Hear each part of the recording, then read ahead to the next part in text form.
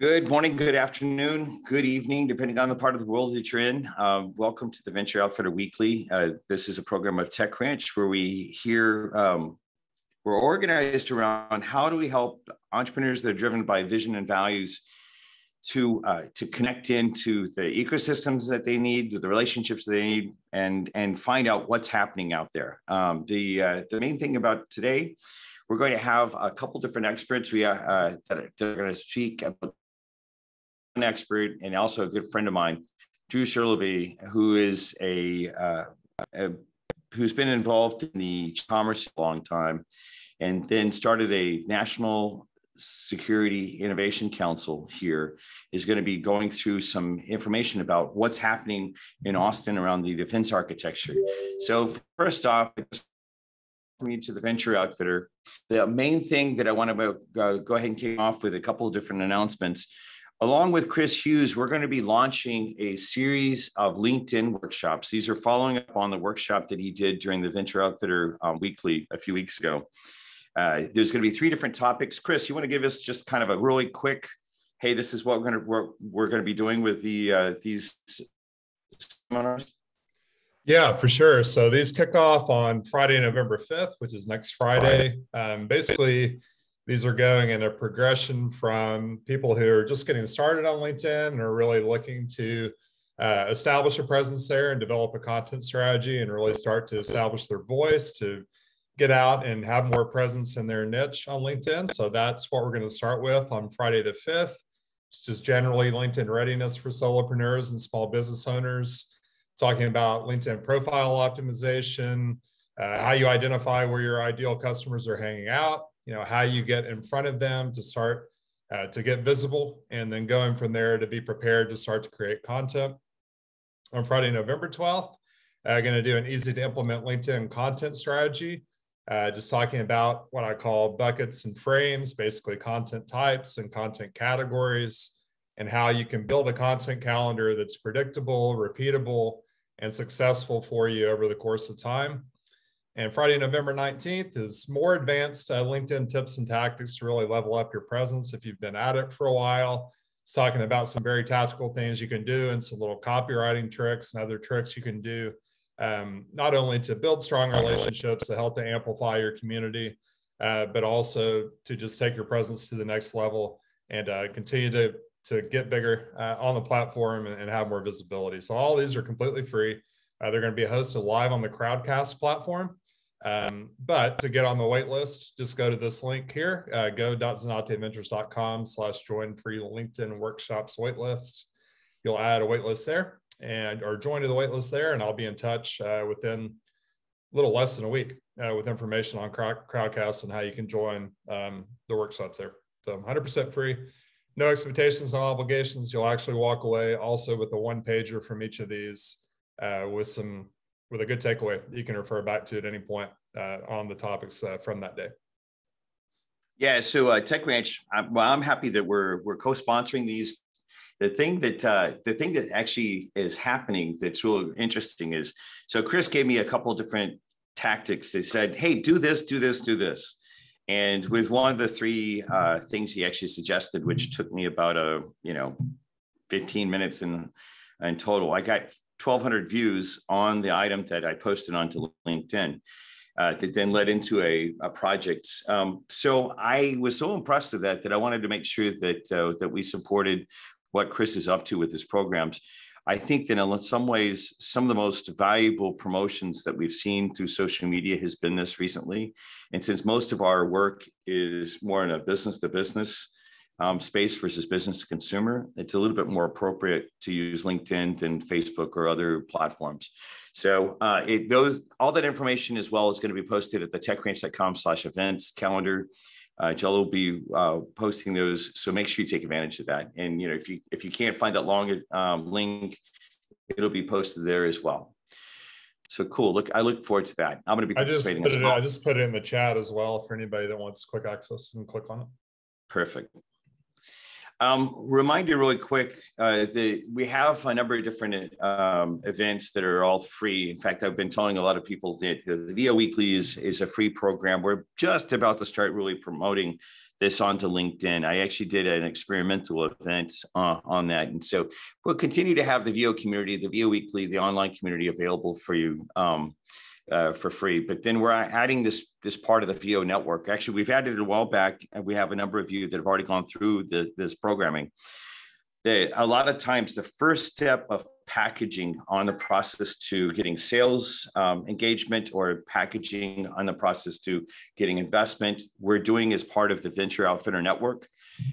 Please take advantage of it. If you have questions about it, happy to tell you a little bit more about the program. The US based price is $99 a month, or you can get we'll give you 12 months for the price of 10. If you do that interaction, if you do that, part of what I've mentioned to everyone that's done it, I'm going to keep this going, is I'll meet with you one-on-one about your venture to make sure you step through the Venture Essentials process, which is part of the VO network, to support you through that process. So that'll be happening very soon. If you have more questions, just let us know, and I'll get to the part that I really want to get to. So I've known Drew Scheberle for a long time, both as a friend, as a professional colleague, and I really appreciate his background and his approach. He's very much in the line with the idea of being the Austinite that is building community at the same time as doing well while doing good. We've seen this in his tenure that he was at the Austin Chamber of Commerce, as well as he launched the National Security Innovation Council as part of the work that he does now. He also works with the Texas Association of Business, which is essentially kind of a lobbying organization that, for guys like me that are long-term technology entrepreneurs that don't have a relationship with the government, this other organization that he's involved in is a great launching point. But what I want to do is, since I know him on all these different levels, I was like, hey, Drew, why don't you come tell us about what's happening with the U.S. Army, what's happening with AFWorks, which is the innovation arm of the U.S. Air Force, and several other things that are happening around Austin. What we'll do is we're going to be somewhat informal. Drew will give us kind of some context, and then there will be a time for interaction and questions. If you do have questions as well, you can go ahead and chat them at any time, but we'll take verbal questions a little bit later in the process as well. Drew, with that, let me hand it over to you and say welcome. It's great to have you here, and I appreciate the work you're doing for TechRanch as well as for Austin in general. It looks like you're on mute, by the way. Yeah. Well, so thanks, Kevin. It was that was a really nice introduction. I appreciate you doing that, and it's great to see some good friends on the net as well. Chris is absolutely fantastic, and I've really enjoyed getting to meet Omar here. So thanks for that, and thanks for the time. Can you kind of frame up, so you're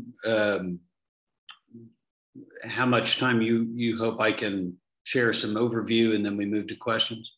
I think that I was thinking maybe just 10 minutes of just give us some kind of the lay of the land. Yeah. And then I think with the group that we have, although we have a small studio audience, we tend to the people here will have a bunch of different questions, including myself. Yeah. Sure. So yeah. Well, so I would start with that I don't have a national security background. I don't have a military background. So I come to this as a skilled generalist, and I'd just kind of give you a few minute arc, I think, of where the national security landscape is, and then a little bit more specifically about the ecosystem that is developing and emerging.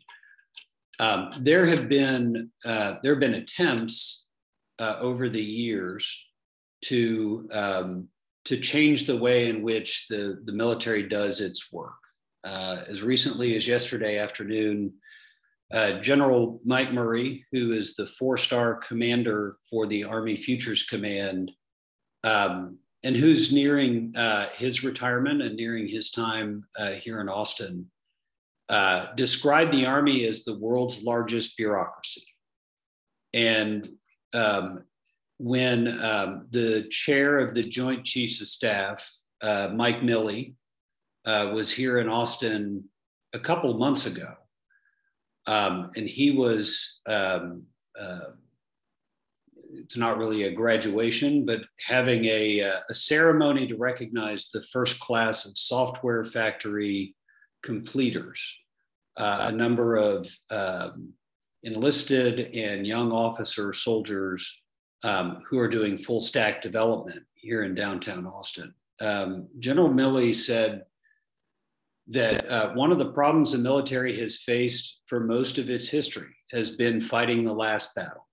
It's been, and that in his estimation, that has cost millions of soldiers' lives by a nation not looking ahead, not projecting ahead, and determining what they believe to be the threats and what they believe to be the capabilities 5 years out, 10 years out, and trying to build a military and build a set of capabilities and soldiers for the future and not for the past. But this attempt at modernizing the military has happened several times over the last couple hundred years, and certainly over the last 50 years. And these attempts have really run against the wall of the bureaucracy.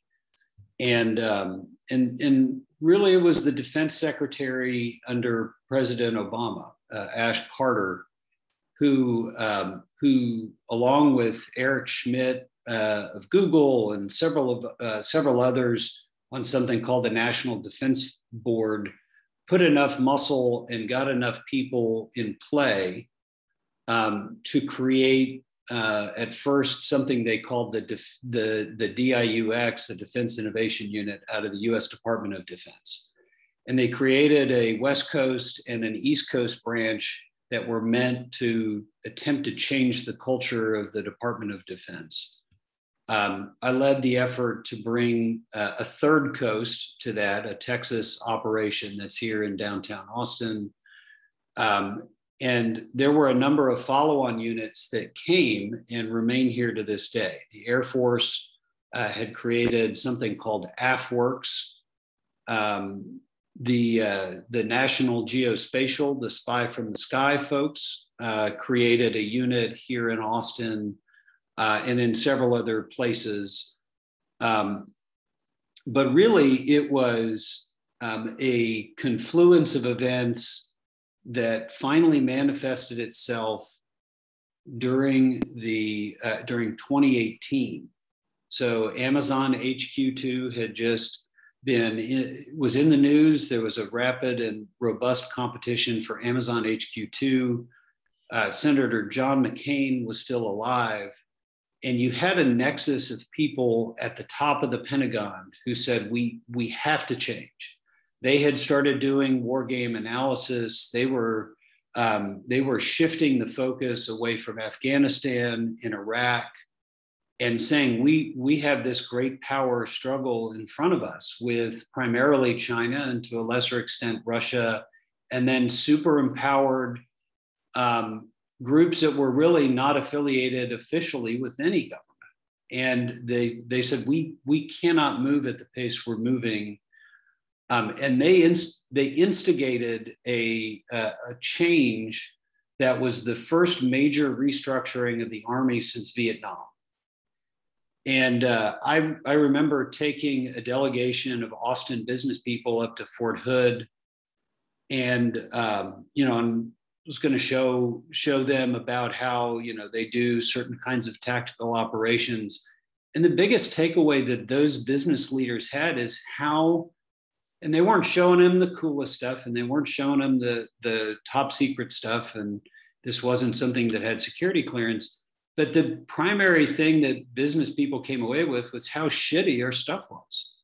That a lot of this stuff was really Vietnam era equipment. It was Vietnam era bolted together, and that the pace of innovation that was happening in China, the pace of innovation happening in the private sector, was so far exceeding that of the US Army that it was endangering what the military called overmatch. And different people made different arguments. General Murray, who became the first commanding officer for the Army Futures Command, said that the goal was not to break the Army culture. There were others who said that is the explicit goal. We need to break this culture of bureaucracy. There's a close friend of mine who said that there are too many people that are members of the League of Frightened Men in the Army that needed to be moved out. And there is a complacency that the Army Futures Command was meant to address. So when AFC was cited here, I learned a dramatic amount, and we had 700-800 pages of different responses and components of Homeland Security, airport logistics, innovation cycle, differentiated research capabilities, venture development organizations, all meant to kind of lay this out as a vision for Army Futures Command. But we had not had in Austin an active duty presence since the mid-1980s. And Texas, which is the largest bi-state military recipient, did not really have a coherent ecosystem as a state, and we still we're building one, but still lack one today. And so it is the home of the National Defense Manufacturing Base, primarily in the Dallas-Fort Worth area. It's the home of the Global Energy Base, but these were not working in a deliberate and coherent methodology to help solve differentiated problems. So, let me close out with a couple of things that I have found of interest, and you can tell me if you do too. One of them is the pace of change is so slow because of the incredibly cumbersome way in which contracting takes place.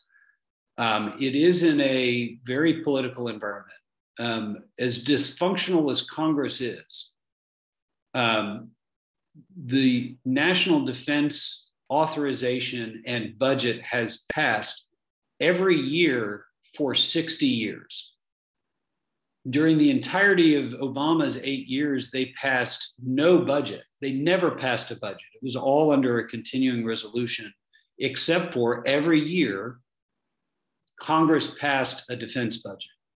And so you do have a level of bipartisanship, but you also have an extreme amount of micromanaging of the defense budget, to include contracting, to include who's getting what amount of money. There were all sorts of rumors about why Austin was chosen, part of which were political. So contracting and cracking open that nut of contracting has been, for me, one of the really key components. And as you look at the supply chain of creative contractors, that's a real challenge. You do have things like the Air Force who've created this AFWorks. The Air Force is still managing and would desire to keep Space Force as part of Air Force. They have created something called SpaceWorks. And SpaceWorks has operations both in Los Angeles and Colorado Springs. And we're working on trying to bring a SpaceWorks group to Texas. Naval X, who is interestingly for Austin, far and away the largest research investor in Austin by a long, long measure, has a relationship with what's called a University Affiliated Research Center, a UARC, in the Breaker Pickle area. And there's a ton of classified research that's happening, but we hosted Navy Week which I didn't know what that was until a couple of weeks ago, and got them tours and I learned quite a bit about the naval research assets. And then in San Antonio, you have one of the largest venture efforts from the CIA that's called InQtel, INQUTEL. And you have others that are looking at venture arms from different agencies. So the Office of the Directorate of National Intelligence is one of those. The Defense Health Agency, which is all of the Army health, is supposed to be reporting up to the Army Futures Command for experimental biotech, biomedical. And Omar and I have talked about CPRIT, the Cancer Prevention Research Institute of Texas, which is supposed to be funding big bet research in cancer identification, prevention, treatment. But you have these follow-on efforts that have been happening, and we're attempting to create a map of what that ought to look like, what components are missing, and help to be able to go build those elements here in the state of Texas. And all of that requires talent. All of it requires capability. So I would close with, there's a tremendous amount of work that needs to be done. There's a tremendous amount of learning. It's truly critical, as you've seen some of the tests that China has done that have just come to light in the last couple of weeks around nuclear missile capable test launches in suborbit over the South Pole, and the nuclear mesh, the defense mesh, and Taiwan, and the semiconductor industry. That, I think there is still a bipartisan consensus that we get this right, but it is not a natural act. It is truly countercultural to most of these national security organizations to work together, to work at pace, to work at the speed of relevance in what is a really high stakes consideration. So this just kind of a wave top view of the where the national security kind of conversation is at the national level. And then those components, there's more that can be said from around the state that can be said there. So, well, that's beautiful, Drew. The thing, one of the things that's been happening for everyone else, Drew hosts a number of different, or his organization hosts a number of different events, and I've been participating as well. In my case, I don't have a military background, but I definitely have an innovation background, and it's been very nice to actually interact with the Army and the Air Force and to see the receptivity. And I do think that there is a commitment to actually getting to startup speeds for innovation. Perhaps, Drew, you actually have is there a recent success story of startup that, or some organization from the ecosystem that's gotten connected in that you could share with us, whether it's Army, Air Force, or Navy, or whatever it might be? Yeah. I mean, it's I would use as an example Essentium, and Essentium could end up being a unicorn. It is currently the fastest 3D additive manufacturing in the world, and the Texas Military Department, which is essentially the reserves, is led by a guy named Major Alex Goldberg. And Alex, very impressive, and he has since moved to a higher level position within the Department of Defense. So Major Goldberg took a delegation of military leaders over to see the Essentium operations, and they led to non-dilutive investment in expanding their capability to manufacture. And Essentium has been growing dramatically. They moved their offices from College Station to Austin to tap into the labor market here. I think Icon Printing for their kind of development of additive manufacturing for barracks has been a secondary success. And both of those are from the DoD and what they call their Defense Innovation Unit, where they can create rapidly within 30 days a contract that can flow significant amounts of money to grow. Yeah, just to give a little bit of background, Icon prints and cement here and startup here in Austin, it's doing really well. So just for the context for those that don't know about Icon. So you were speaking about funding sources and non-dilutive funding sources. Could you give us kind of like, what are the categories that you see in that? Yeah, and I do think, Kevin, if you want to revisit this topic, there are people who are far, far better. So I'd just say broadly. But wait, let me respond to that before, and I'll cut you off for the responding to that. I think there's a continuum on entering into the whole process, and I wanted to make sure I respond to that. Why, you might ask, why did I bring Drew? The thing about it is, like, as we start figuring out how to take a bunch of entrepreneurs and innovators and connect into the defense world, it does take first the community. One of the community leaders that actually brought this architecture to Austin, I think, is really critical. And we will hear from experts about SBIRs and small business innovative research grants and things like that. But I want to make sure that we actually for the gentleman who actually was responsible for bringing here into our community, I want to really get a sense about that as well. Sure. I mean, I would just say that I think there are people who, if you had specific questions, I would connect you to, broadly speaking. Perfect. Broadly speaking, and I think a role for the NSIC is to be humble about what we know and don't know, and that we be second chair and not first chair, and really try and just sort of help crowdsource the plan of action and then help make sure it happens. And so there are a couple different funding vehicles that are out there. The most common, they're called SBIR, but they are SBIR, Small Business Innovation. SBIR grants that some units can actually have revamped their procurement in such a way that they'll swipe a credit card and hand you, here's the amount of money that we're investing in your organization.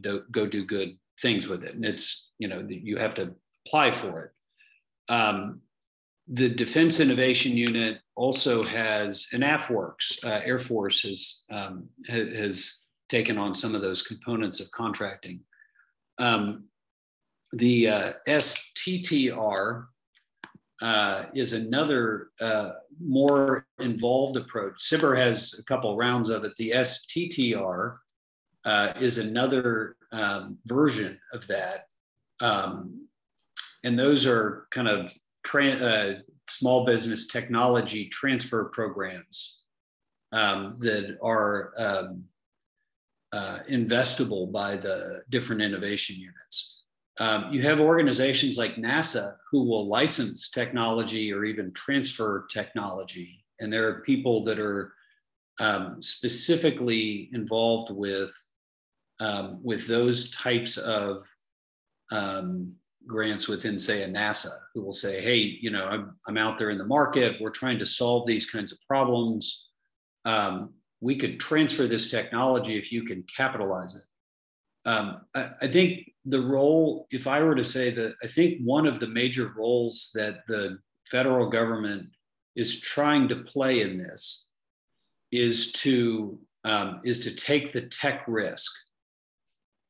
And so, your advanced research projects are taking massive risks on very basic level, very experimental level research. And then these are trying to say, hey, why don't you see if you can make the technology work? And we'll help you de-risk that.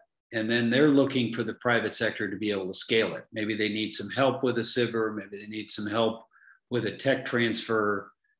But once it hits at scale, I would use as an example, the AFWorks is very interested in seeding electronic vertical takeoff and lift. So, or landing, excuse me, EVTOL. And they have some very specific purposes for the Air Force that they want these, essentially flying cars to work. But they don't believe there's enough money for them to get the kind of rapid cycle change that they need. And, that's, so they'll be pitching mid-November, some flying car applications in public safety. For an example, you've got an accident on a crowded highway. You can't really bring a helicopter there. You can't really bring, it'll take a little while for an ambulance to get there. But if you can bring in a manned or unmanned and drop it into a very narrow spot and be able to extract somebody more rapidly, it can help on life-saving. If you've got big floods or if you've got big fires, you're less likely to want to put safety officers in the midst of those. And so they're trying to share the investment with different kinds of dual use applications. So there's a couple of those that are happening with Texas Department of Transportation and Austin Department of Transportation. I'd just say a final thing on that. Almost every time I see General Murray,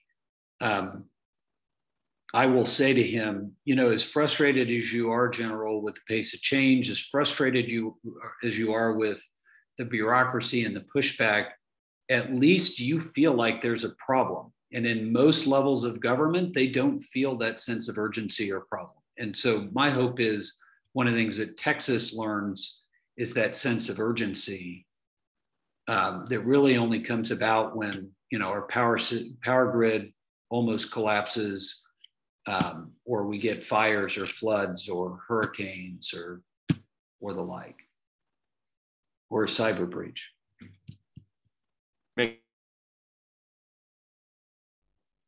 Well, so let's expand on that. So part of what we're going to be doing at Tech Ranch is helping entrepreneurs bridge into this connection. I want to switch over to questions, but I want to make sure I mention something that happened at the event that Drew hosted yesterday. I was there, and the head of AFWorks, the innovation arm associated with the Air Force, I just was getting to interact with them.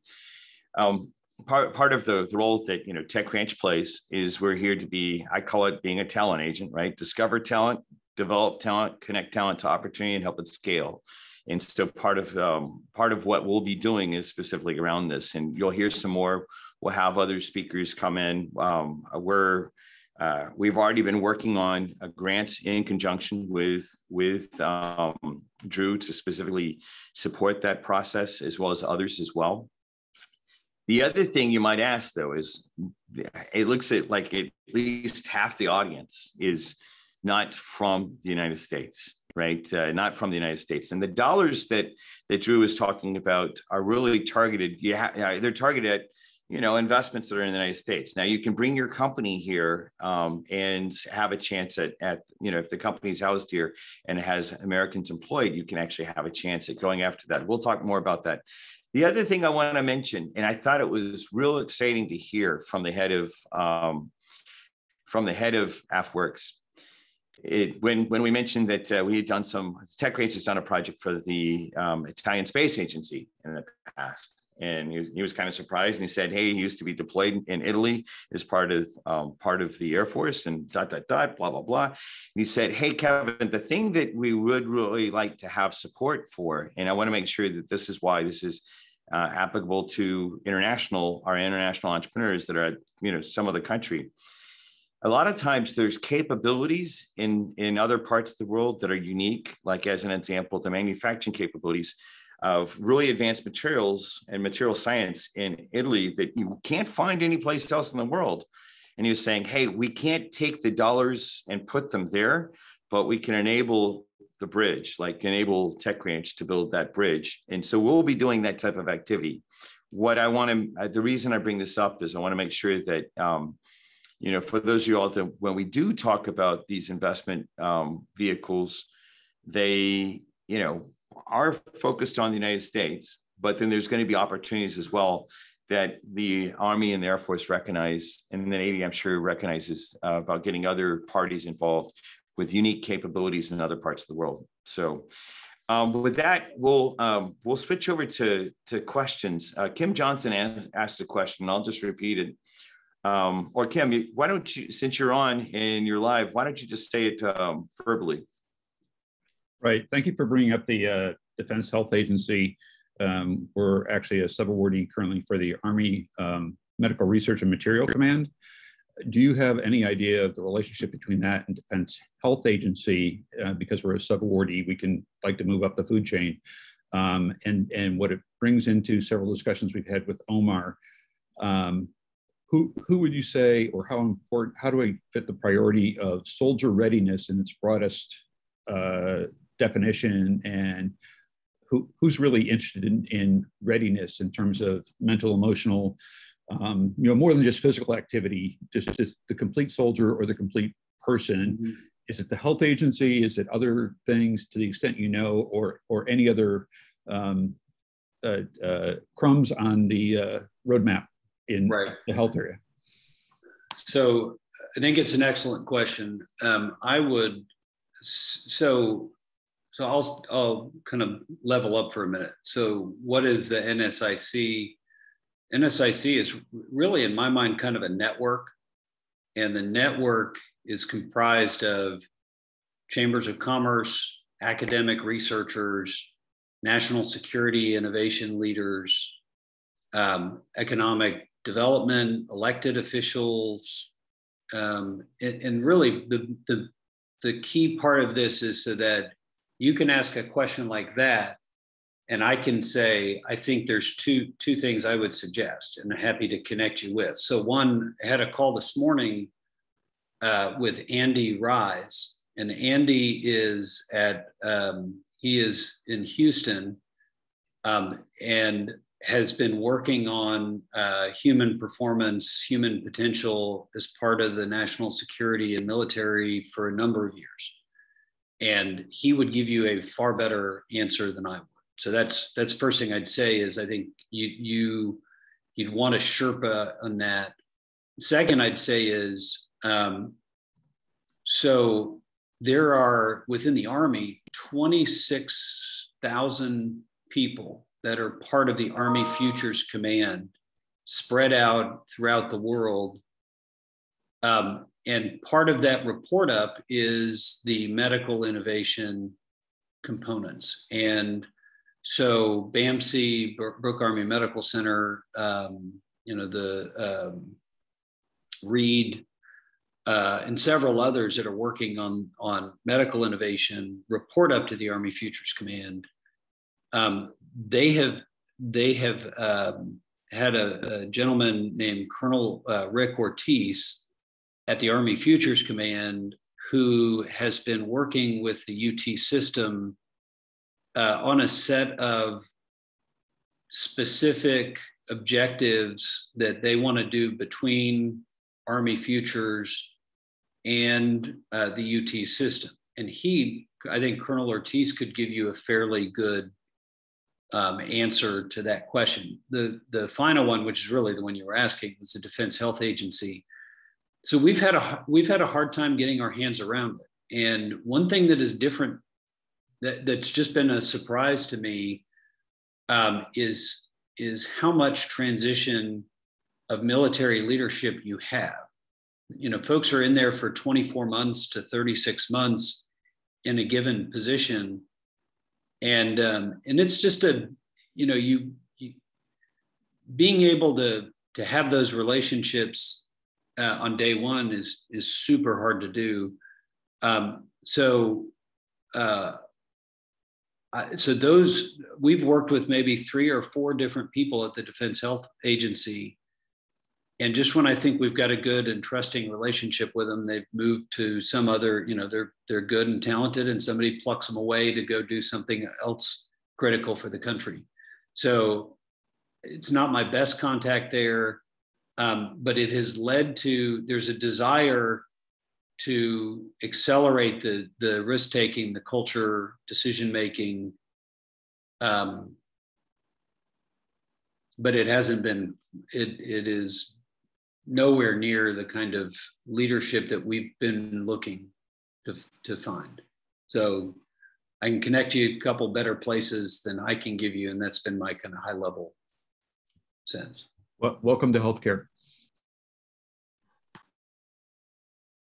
Yeah, indeed. That's an interesting thing as well. By the way, I'll make sure I do a shout out.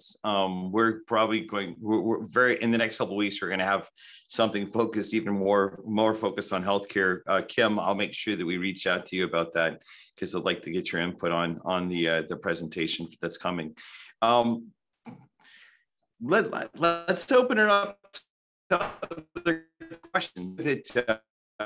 As an example, one of the TechRanch venture partners, Oma Zaki, has a defense-related background.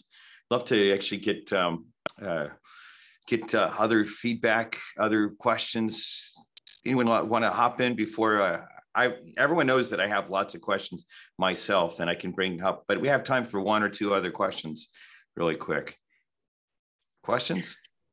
I mean, I'll jump in and just kind of give another perspective that, having attended a lot of the recent kind of discussions around Army Futures Command and kind of what the priorities are and where they're looking at trying to tap into innovation, right? I think one of the, other ways of thinking about it is, the readiness of the whole kind of organization of the military to handle the new innovations that are coming out. So, sometimes people get kind of maybe tunnel focused or narrow focused on the new next best way to do something as an actual product or service versus the actual preparation and kind of transition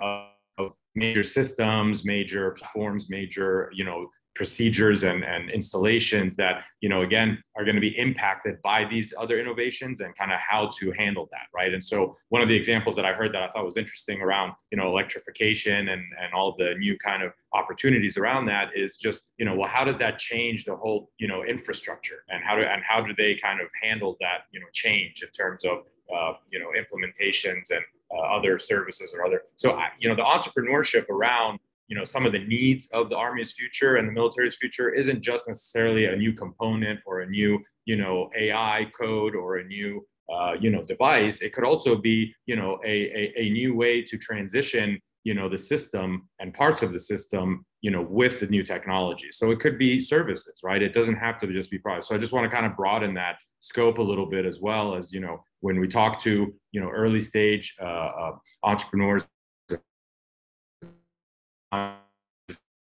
providers that can actually still also be relevant to what's going on in the future of the military. So I'll make one more. Go ahead.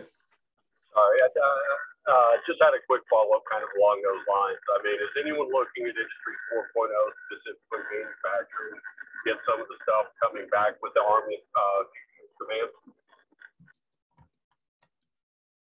I didn't hear the full question. Could you say it again, Shelby? Or I don't know if someone else did catch it.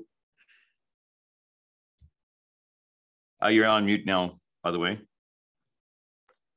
Is Army's Futures Command taking a hard look at Industry 4.0 to start bringing some of the manufacturing capability back to the U.S., or are we just still talking technology and medical stuff? So so during the Trump administration, there was a look broadly at supply chains, and during the early days of the Biden administration, the Biden administration said we want to do a much more deep dive into supply chain, both from a national security standpoint as well as a broader economic standpoint. And I would argue there's a lot of technology that is in use by the military. So, but it would also include things like rare earth and so forth. As there has been, I would encourage you to read the 2,700-page bill in Congress that is on the Senate side called the U.S. Innovation and Competition Act. And in the House is a whole bunch of different bills. And right now, the two chambers are integrating that into one package, but it was passed overwhelmingly in both chambers, just in different forms and legislative vehicles.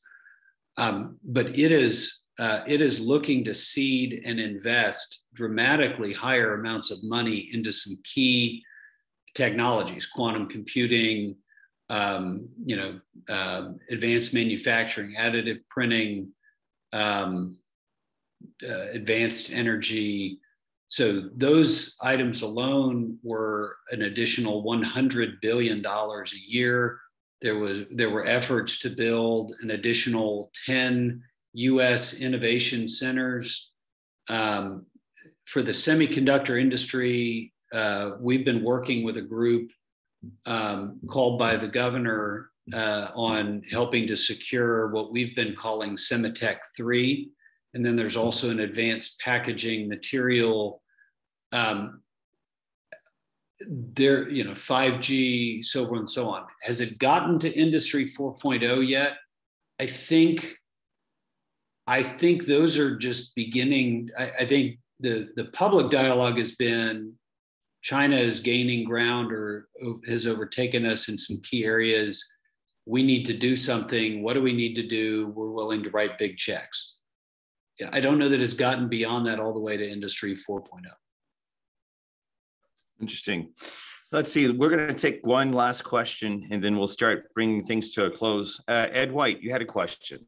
Yeah, I was just going to ask, are you aware of any preferred platforms that exist that any of these entities use to facilitate things like crowdsourcing or leveraging the gig economy to address some of these deficiencies in a way that is easy to interact with? If you're a small entity, are there any platforms that a small entity could expose themselves on in a way that would maybe get them opportunities?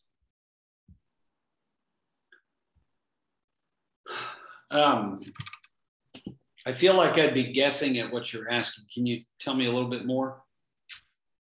Well, I guess what I was kind of spinning off of what Kevin had said earlier about Tech Ranch being a talent agency.